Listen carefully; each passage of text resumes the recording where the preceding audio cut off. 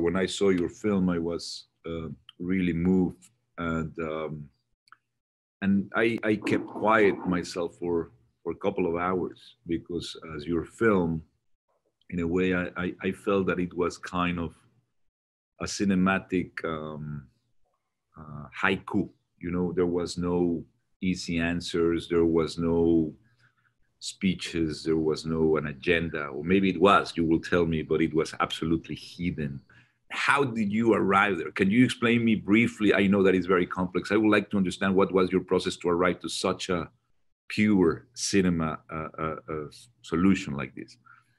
But the challenge somehow was always to find something that is so intimate and so profoundly intimate. And the only way to do this film is embracing the people I met completely by chance. You know, I spent there 3 years of my life, and I went from one place to another place. So this place, the border, this is a place that divides, usually for me was a place of encounter.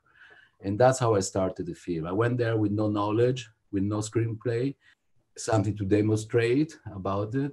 But I wanted to meet people. The encounter was somehow the source of all my work that was there.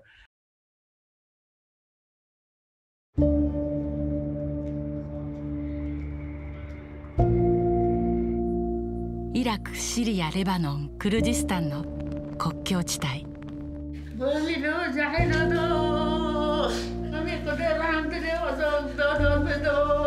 戦争や侵略に翻弄されるこの地域で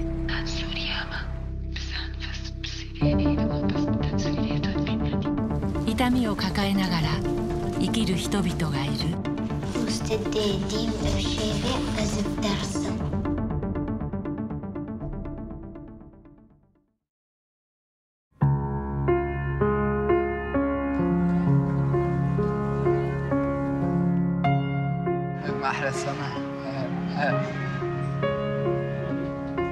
名将ジャンフランコ・ロージ監督が詩情豊かな映像とともに照らし出す希望。